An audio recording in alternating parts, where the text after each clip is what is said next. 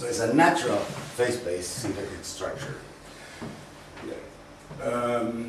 Yes, okay, so let's come back here to the notion of symplectic capacity.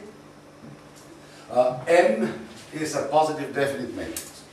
It follows that Jn has eigenvalues which are of the type plus or minus I lambda j for j equal to 1, 2, and so on. And why is it so? Well, this is quite easy to see, because since M is positive definite, I can write it as the square of its square root, which is very well defined. Okay, you define the square root of M just by finding the diagonal form, by taking the square roots of the eigenvalues, and then that's it.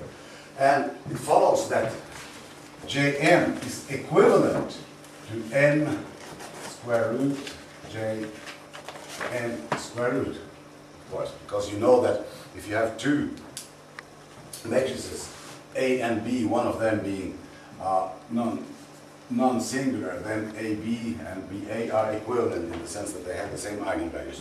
Now, look at this matrix. It's an antisymmetric matrix, of course, because if you transpose it, you transpose only the J, and J is antisymmetric. If you transpose J is equal to minus J. So it follows that all the eigenvalues are of this type here. Now we take the, in addition, of course, assume that each lambda is positive, and it follows that you have here a sequence of numbers, real numbers, positive real numbers, lambda 1, lambda 2, lambda n, and lambda, the lambda appearing here, is the largest of these numbers. And this is called the symplectic capacity of this phase-space ellipsoid. I'm going to explain to you why, and why this is interesting here. Because one proves, it's not obvious at all, that you cannot send two large balls inside these ellipsoids using only symplectic transformations. This is a variant of the principle of the symplectic camel. Let me explain, because I think it's going to be essential for the understanding of the uncertainty principle and from the symplectic point of view. First, what is a symplectic transformation, or a linear symplectic transformation? Good. Let's take a matrix S equal to A, B, C, D, a 2n, 2n matrix written in block form. The blocks have dimension n here. We say that S is symplectic if and only if Sj, S transpose, is equal to J, which is equivalent actually to saying that this is S transpose Js. So this is the definition of a symplectic matrix. Well, it's easy actually to write explicit relations for the blocks A, B, C, D. For instance, you find that you must have A, T, D minus C, T, D equal to the identity. You find that A, B, T must be symmetric, and so on. You have quite many relations. In optics, these relations are called the Lüneburg or Lüneburg relations.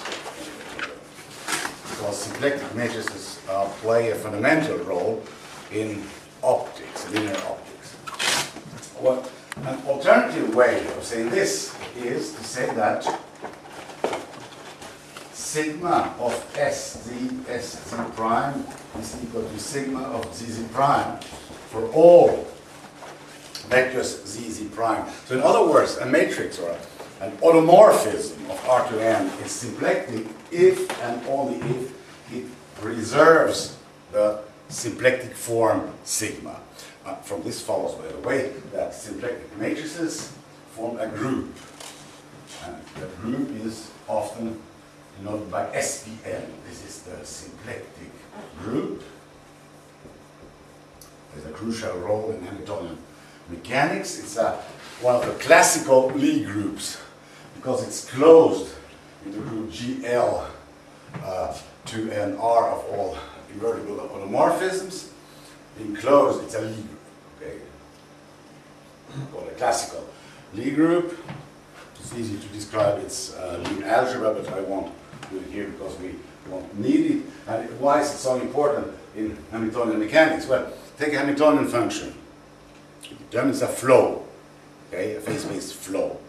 Now, if you calculate the Jacobian of this flow at every point, you get the matrix. And this matrix is always symplectic. That's another way of saying that Hamiltonian flows consist of canonical transformations. That's all.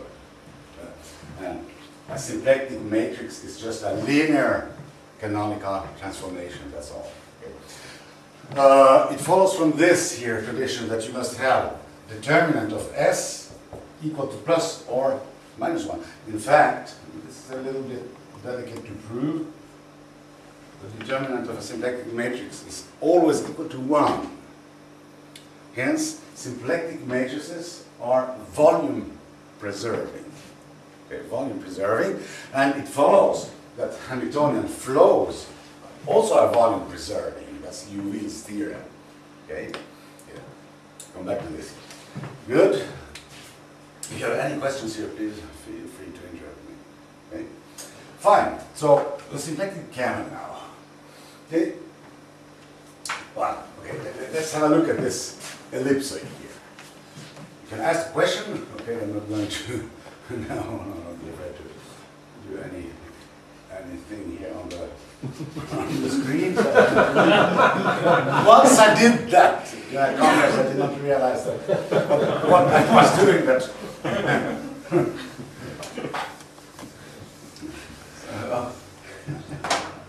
Oh, okay. So here, let me take an ellipsoid again here, and with symplectic capacity equal to 2 pi over lambda. Let me write this like pi r squared. That is, in other words, I define the r by r squared is going to be 2 over lambda, so r is going to be square root of, yeah, square root of 2 over lambda. Okay, this is right. Yes, okay. Suppose now I have a ball here. Did I do something wrong? No. Okay. Take a ball with radius r. And the natural question now is, can I find a symplectic matrix S and a translation allowing me to push, to squeeze this ball inside this ellipsoid? Well, symplectic matrices, or the automorphisms that they represent, can distort, of course. Generally, linear automorphism will transform this in an ellipsoid or something like that. So you could ask, yeah, well, under which conditions on R can I distort this ball using translations, of course. Too far, nothing is going to happen here. And symplectic matrices to push this ball here inside the ellipsoid. Okay, the answer is that it is impossible if R is larger than this here. And it's always possible if R is smaller or equal to R. One could think that, okay, but using all linear transformation is very rigid. But perhaps we could do better using general symplectic transformations, canonical transformations, non-linear ones, okay?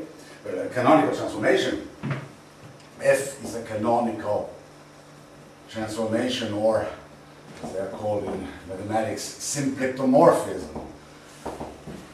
If, as I said, symplectomorphism, if its Jacobian matrix, prime Z, is in SPN for every Z for which it is defined.